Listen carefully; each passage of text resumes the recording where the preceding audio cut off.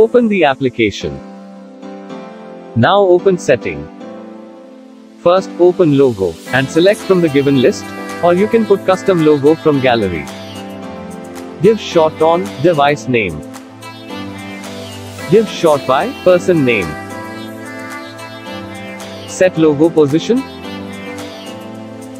Set stamp position.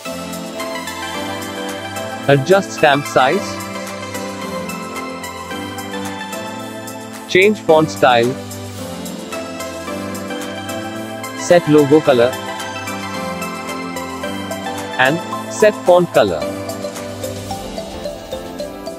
Now select date and time. And set date format. Font size. Font style. And font color. Check the preview, and you are ready to get stamps. Now just click the picture from camera. And app will process your photo automatically with stamps. See the results.